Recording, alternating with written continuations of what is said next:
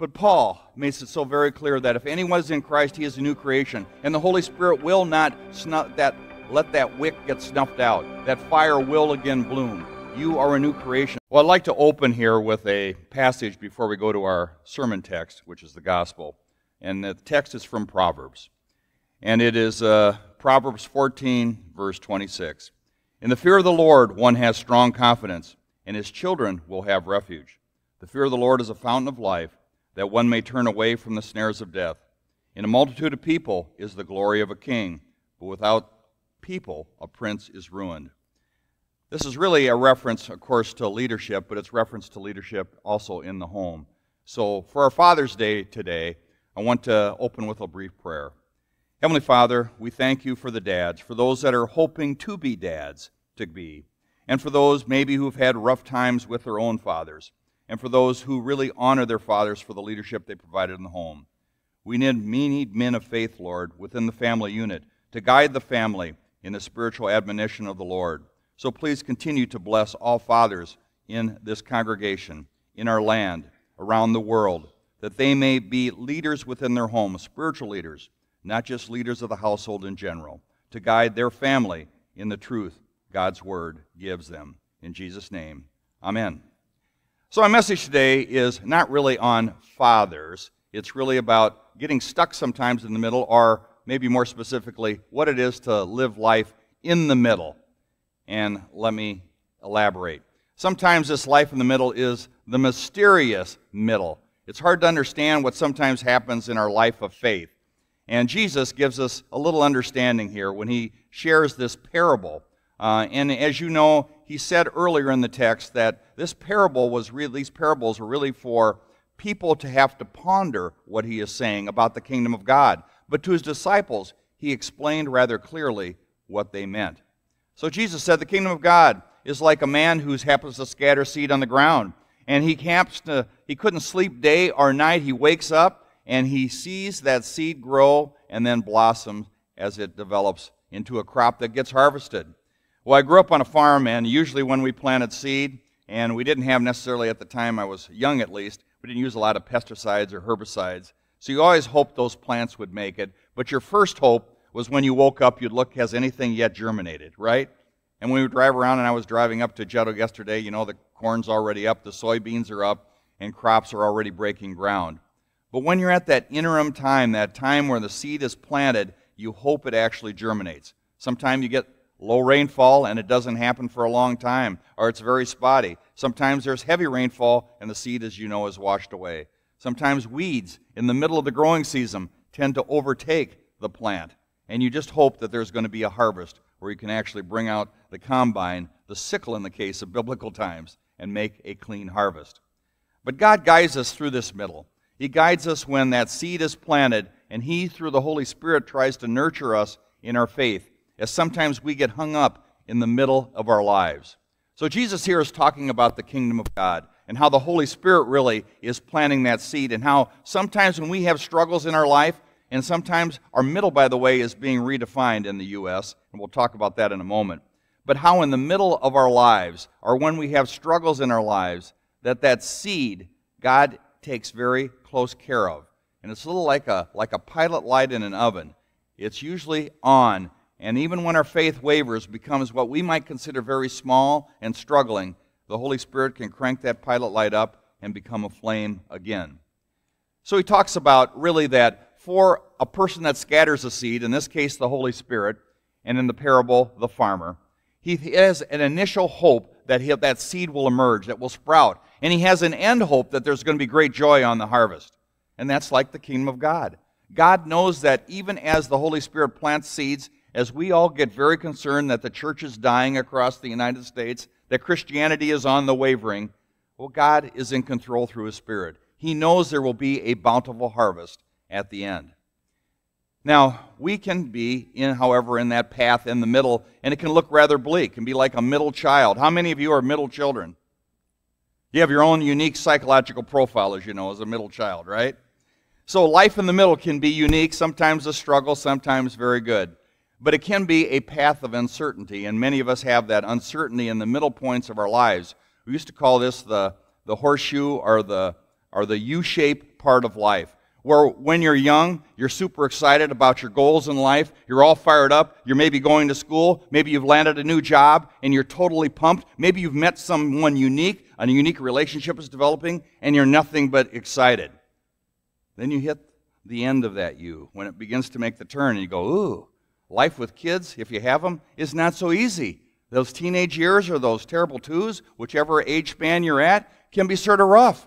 And then you make the turn and you go up and you go toward the end of life. Sometimes the end of life can be very happy. You have an increased maturity.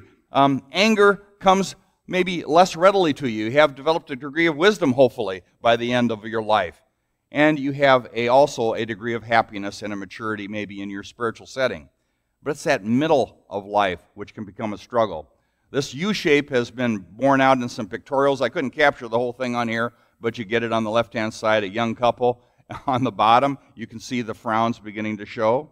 You know, as you struggle with your children sometimes, or with even your life in general, the dreaded midlife crises that we sometimes have as adults, and sometimes in particular men seem to be falling into that. And then the end of life, where you're happy, you're free, maybe you're retired, and life is theoretically on the upswing. But today, that's really turned around. It's more like our U-shape that we've talked about historically is more like this, right? That sort of the curves, those bends in our life can happen rather early on in life. In fact, in the U.S., we have what's called the evangelicals, and it's a group of millennials and Gen X's. If you remember what they are, I'll show you if you don't. And they are exiting the church because of tradition, because of sometimes what is taught in the colleges and the universities, where really I was looking at some research yesterday, last night actually, about the percent of atheists within colleges and universities across the United States. It was a little bit of a dated study back in 2007, but it had a much higher percentage of atheism in the professors of our universities than is present in the population as a whole. And there's a little bit of a thought that cascades a little bit to the sentiments of those of our children that we move on to schools and university education. And we're seeing a real exit from the traditional church for a lot of reasons. The influence of the culture and cultural norms, of course, are very strong. But it's really not in men, it's in young women who are leaving. Young women are really being turned off by the tradition of the church. And we pray that God, with His Holy Spirit, will continue to guide them as they get shaped a little bit by the culture today, a little bit of a shunning of tradition, and they get brought back into the fold of the church. And that's what we hope for. But they're in the middle. So when you look at a demographic profile, I tried to put a rectangle over the Gen X's in case you don't remember who they are. They're on the very high end, they'd be about 58 years old. And if you go to the millennials, 58, the Gen X's would be probably on the low end, 28. So you have a span of about low 20s, or mid 20s to upper 20s, all the way up to 58, which sounds rather old. Doesn't seem young. But the younger sector within that grouping of Gen X's and millennials are leaving the church in high percentages. And they're in the middle of the demographic population of the United States. Life in the middle can sometimes get rough. And there also is that cultural norm that we all hit, which is, I like something certain in life. I like to have a solid knowledge of what's going to happen. And sometimes faith, of course, is a belief that there is hope for the future, that there's going to be a joyful end, but it isn't sometimes as solid as scientific knowledge. And that desire for knowledge that we have in our culture is a struggle when we try to fit it together with our beliefs at times. It's this need to have things sort of guaranteed in life, to know that it's certain, that it's very probable it's going to happen, versus it's unlikely. So faith, of course, is not based on sight, as Apostle Paul says. And when you're a young woman standing in the middle of life, as a millennial or Gen Xer, you're faced with the two poles. You're right sort of in the middle of the demographic segment. And yet the Holy Spirit, God says, will continue to work in all of us, whether you're male or female. And this is, of course, from Isaiah, where a bruised reed will never be broken. I think you get the idea of it. A bent reed, God can still put life into a bent reed in any of us, and any of those that you know that may have lost someone that you love, someone in your family unit. I mean, we all have them, right? That is maybe strayed away from the faith. And we pray that the Holy Spirit will continue to take that bruised reed, straighten it back up, put life into it, and regenerate the faith. And God says that He will do that. And just the mustard seed of faith can bloom into a great tree, as you know. And He also says here in Isaiah the prophet that a smoldering wick will not be snuffed out. Smoldering wick, of course, is where that flame, that pilot light, looks like it's not even hanging in there. Well, God says that smoldering wick will relight up. Faith in those that you love. Faith that has been planted, in particular, in those that have been baptized. The Holy Spirit will work His work. We look at somebody that had sort of a mysterious middle in his life. It would be Nicodemus within the Bible. Remember, he was a member of the Supreme Court of the Jews, called the Sanhedrin. It's where they got together and they sort of invoked Jewish law on the people. They tried to make the proper rulings for what you should and should do on a Sabbath and all the other days of the week and how you obeyed the Ten Commandments. Well, he was a member of that Sanhedrin that was really against Christ, and yet he heard about Christ and he wondered, and the Holy Spirit was working in him. He got together with others, as you know, in The Chosen. He was talking with Mary Magdalene. Whether he did or not, we don't know. But he certainly investigated, who is this Jesus that purports to be the Son of God? And so, because he was a member of the ruling body, he sought to see Jesus at night, where he might not be seen by others and not be ridiculed for the fact that he had a high degree of curiosity. And Christ, of course, shared with him. And the Holy Spirit worked in Nicodemus.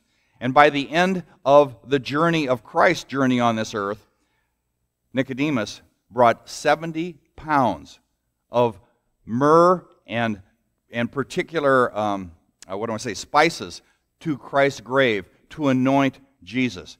He, with Joseph of Arimathea, who bought the tomb, actually took Jesus' body and helped prepare the body for burial. Nicodemus felt the work of the Holy Spirit when he was in the middle of his life journey, where he felt a little bit stuck as a member of the Sanhedrin. And he was willing to take ridicule, we believe, on behalf of Christ, even as he struggled with the fact that he buried the Son of God. And yet he had great joy, as all of us have, when Christ rose from the dead. Christ himself was stuck in the middle, was he not? He was stuck in the middle between two sinners, two thieves that were being crucified with him. He was stuck in the middle between earth and heaven when he was on this particular planet in his journey. When he went into Passion Week in Jerusalem, he was stuck in the middle between a joyous entry into the city and a predicted brutal death. But yet he was victorious. And those that were around him that saw him die were stuck in the middle those days, weren't they? Struggling with their own faith. Was he really God? Did God actually really die? When he talked about rising, could that possibly even come true? The disciples, they were stuck in the middle. They wondered, boy, I thought we were following this Christ. I thought he was going to be something like that. And maybe he talked to us a little bit about this death and resurrection. Never really sunk into my brain. And they were stuck in the middle in the upper room. But Paul makes it so very clear that if anyone is in Christ, he is a new creation. And the Holy Spirit will not let that wick get snuffed out. That fire will again bloom. You are a new creation. So there is hope when seed is planted in you, faith. And there is joy of the resurrection that we all can share in. And for those within our families and those within our friends that are maybe moving slightly away from the faith, in a fear of tradition, in a fear of maybe what God's Word said, well, God will bring them back. That's the work of the Holy Spirit. It's that mustard seed faith that turns into this beautiful plant that holds all the beautiful birds of creation. That's what God has in store. A plant that has a seed so small, yet it can blossom and take over a garden. That's what life in the middle can turn out to be. So if you're struggling, know that God will get you through that. If you're hurting, know that God will relieve your pain. And if you have someone that's struggling in faith, or you are, know that the Holy Spirit's going to turn up that pilot light and it's going to become a strong flame. In Jesus' name, amen.